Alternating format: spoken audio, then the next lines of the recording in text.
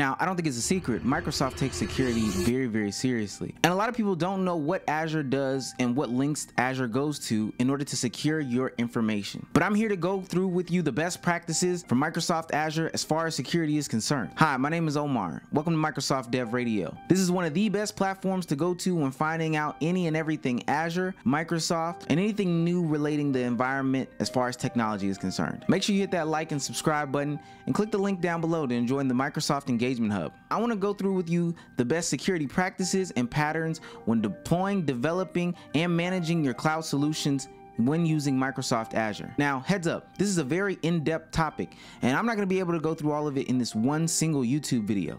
So down below, I've attached this link to an article, which I'll be referencing, that can get you more into the depths of what Microsoft Azure can do and provide as far as security goes. We're only going to cover about 3 of those things. Those include Azure Identity Management and Access Control, securing your Internet of Things solutions, and we're going to be talking about Azure databases and securing those. Again, you'll be able to find all 3 of those things in the documentation that's linked below that'll give you a more in-depth explanation and breakdown as to what we're discussing here today. And when it comes to Azure Identity and Management Access, you want to treat identity as the primary security perimeter. We talked about here on this channel how Azure is making everyone do a multi-factor authentication in order to access the Microsoft Azure platform. First things first, we got to start off with Microsoft Entra ID. Microsoft Entra ID is a multi-tenant cloud-based directory and identity management service from Microsoft.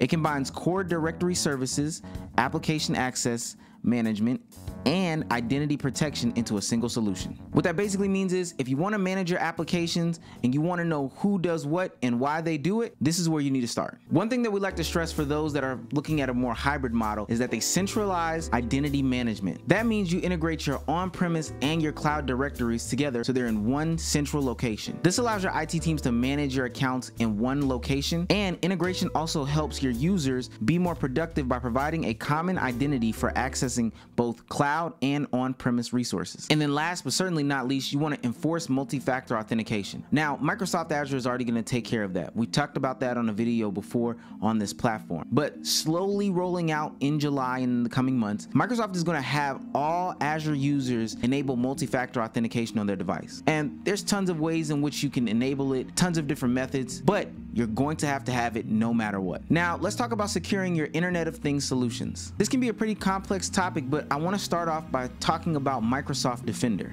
Microsoft Defender for Internet of Things periodically analyzes the security state of your Azure resources to identify potential security vulnerabilities. It then provides you with recommendations on how to address them. Think of this as your own personal security audit. They're making sure that everything Internet of Things is secure, safe, and secure. I know I said secure twice, but that's how secure they want you to be. We're talking about things like device security, connection security, and cloud security.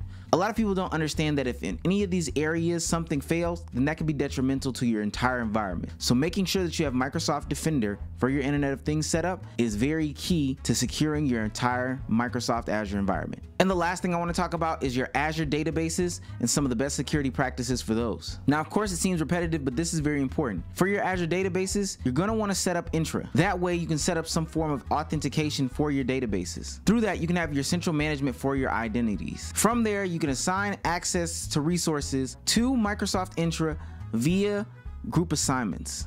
When you're using Microsoft Entra group assignments, this is going to take care of all of the management protocols that you need for your environment, specifically your databases in this instance. You can set certain groups to be admins who can have total access and control to who can do certain things on these certain databases, or you can set people to viewers who can just view whatever's on the database itself. This ensures that all your data is safe and secure, and if there are any changes or any things that are done to your database, you can always go back to see who had access to what and then contact them and figure out why things happened. And of course, all that is going to be secure with another layer of multi-factor authentication, correct? Look, I could spend hours on security. It's really one of the backbones and most important parts of what Microsoft Azure has to offer as your cloud-based provider. But to learn more, click on the link in the description to the article that we used as a companion piece for this video, and make sure you sign up for Microsoft Engagement Hub. There you'll be able to join a community that'll give you tips, tricks, code tutorials, and much more information on the things that we talk about on this channel.